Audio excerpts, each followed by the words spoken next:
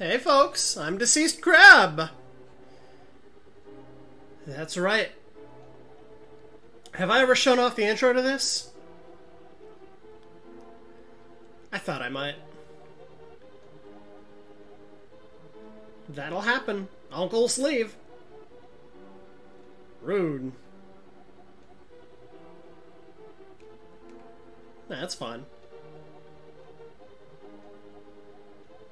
Very rude.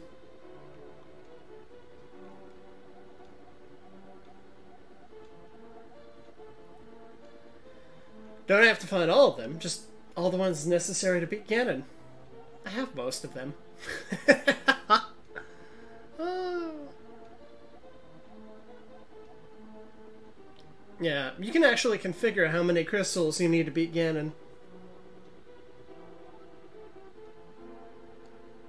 Uh-oh, Mode 7. Nintendo loved using that stuff on the Super Nintendo era.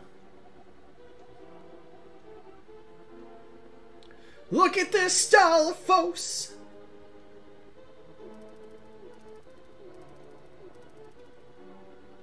Maybe don't force people along at Spear Point. Is it my time to shine? Oh no, where's she going?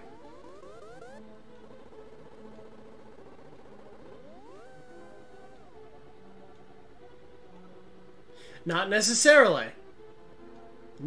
Actually, in this seed, yes, necessarily.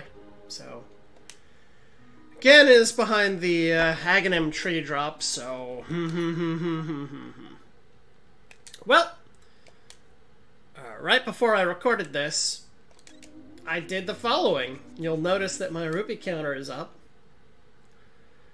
I went here, and I spent about 10, it was more like 7, about 7 minutes going into this room, getting the 20 rupees, and leaving. So now I can afford whatever ridiculous garbage Zora has for sale. Let's do that! I just don't want to isolate the check. Now, I've been using a lot of lingo that randomization runners use. To isolate a check means to check part of it, to check like 1 or 2 locations in a region and not check one of them because you can't, and then forget about it later. You think, oh, I checked that area. Well, yeah, I checked Zora Ledge, but I didn't check Zora. So I gotta go keep these checks from being isolated. It's called being a responsible randomization player. And if you're not responsible, then you're dead. I have the loudest controller in the world, don't I? I was rewatching these so I could write down where I'd been. I have the loudest controller.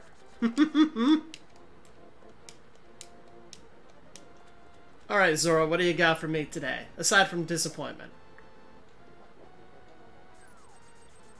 Ooh, I have been scammed into buying a treasure map.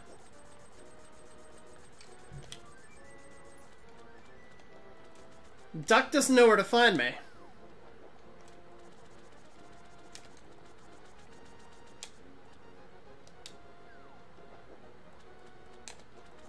Is it a duck, or is it a swan? When he's underwater, does he get wet? Or does the water get him instead?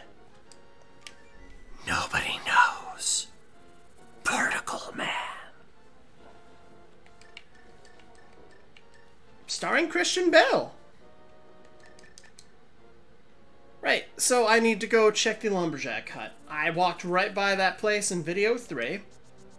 And I realized, after recording video 4, wait a minute. What am I missing? I looked over everything. Everything! And after staring at maps for a while, I realized, at long last, that I was bad at bouncing off of trees. Also, I forgot the lumberjack hut. And I haven't gone in there. Right there. See that? I'm gonna do that after lumberjack hut. Unless Lumberjack Hut is something ridiculous like Hyrule Castle and I get lost in the weeds looking for something else entirely. What's up? Oh, well, that disappoints me. We're not angry at you, we're just disappointed.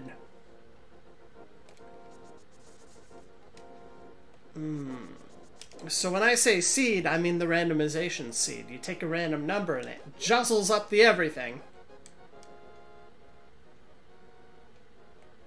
This is the House of Chicken Ray. You know, House of Chicken Ray. Hooray! What is in the box?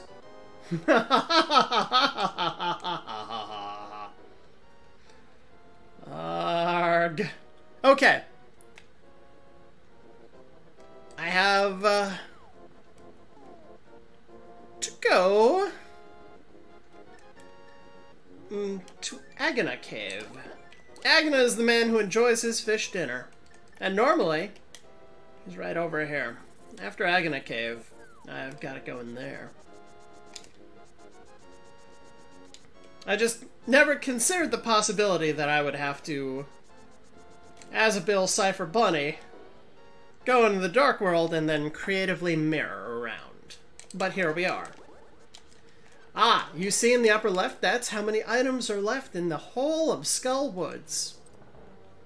It's because I got the compass. See this? Yeah, I've got the compass to Skull Woods D3. Oh, I did it. I saved myself some hassle, and oh no! Well, I've got half magic. Hello, friends! Gonna have to... Yeah, I see you. I'm gonna wait for this to go out. I want to play it safe, not play it loud. Super Nintendo thought they would advertise a Play It Loud campaign, but you know what? These are Super Nintendo games. Volume is not your strong point. It's just not. Oh, where will I go? You need a sword to get through this part. Unless you've enabled some sort of swordless flag, in which case, I don't know what happens. Something the logic. And there I go, spending all of my cred. By cred, I mean all of my magic.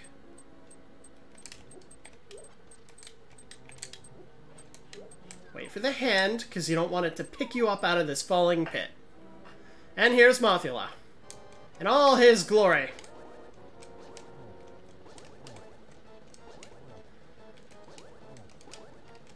Now, recently, I've been watching a lot of combo randomizers and learning a great deal about the physics of Zelda. Wait, hang on. I have very low health. I have very low health. Never occurred to me that I was going to die. Bad. Ha ha ha ha ha. Oops. Well, sometimes you have to make tough decisions. Anyway, apparently the way Mothula works is the only reason he's immune, or she, or it, it's like, whichever.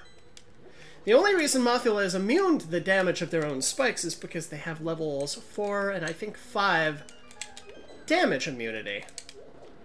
So that means a fully powered up and spin-dashed butter sword or bread sword, that is the tempered and golden swords, will not damage Mothula. Let's save some magic for Mothula. Want to use the fire rod. Can I light these guys on fire with a lamp? I don't think so. I don't think that's gonna happen. Wait, I could knock them into a pit. I cannot knock them into a pit. You know what? No! Alright, you know what? Forget saving it. I have places to go, enemies to kill. Now, DC, you've got to kill Mothula this time. None more of this dying electricity. None more of that. Do you have any potions? Look at you. You don't even have potion. You have a blue potion. Okay. What do you mean that doesn't count? Ah!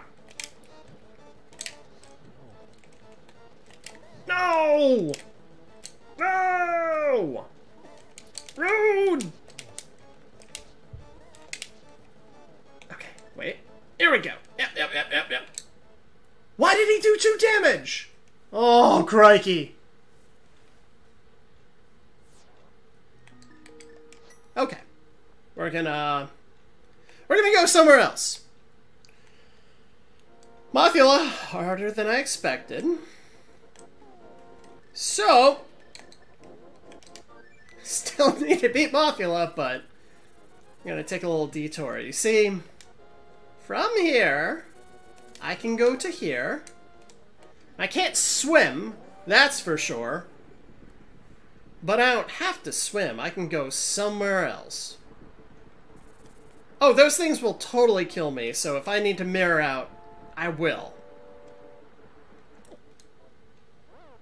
I wasn't imagining they were going to do 3 hearts with 1 hit.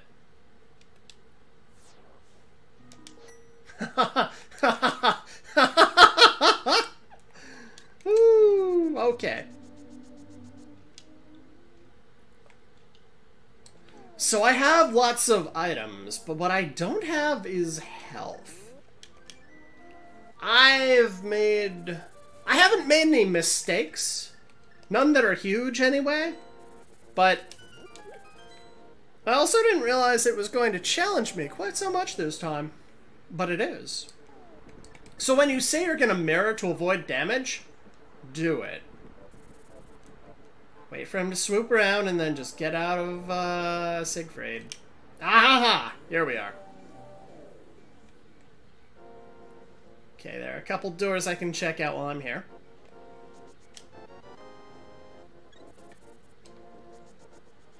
That's right. I don't actually want to do that yet. I could check that door, but there's not much point. Let's start with this top thing over here.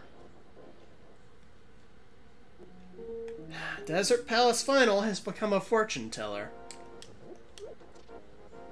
That doesn't make me feel good. It makes me sad. Ooh, some people call it the brewery, I call it the latrine, because it looks like an outhouse. Mm-hmm. Ha ha ha ha ha ha ha ha ha. Yes, I spent all that time farming rupees, and what do you do to me? You do that. Well played, game. Let's go over to the east and check out the Checkerboard Cave. Or, I've seen Checkerboard Cave, so what is this?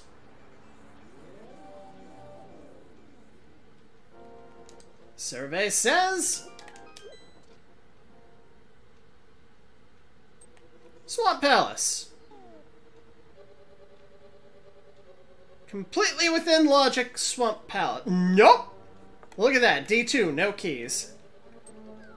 There is a hint over here and a chest up there. Note to self, do not check the big chest in Ganon's tower if I can avoid it.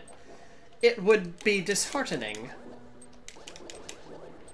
So some people haven't been paying close attention. And they ask, how do you know these things?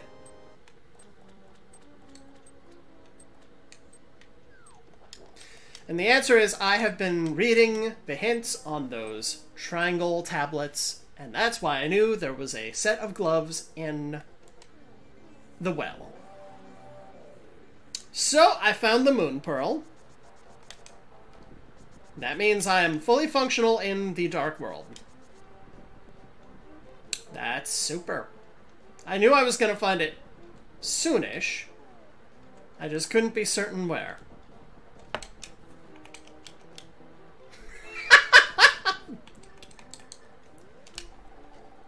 No. You know what? No. That was a waste of good blue potion. And you know what? I can afford it. You don't get to tell me that was a waste. I needed it for my activities. Sometimes you just have to spend money to make Desert Palace Final. Is this Desert Palace Final?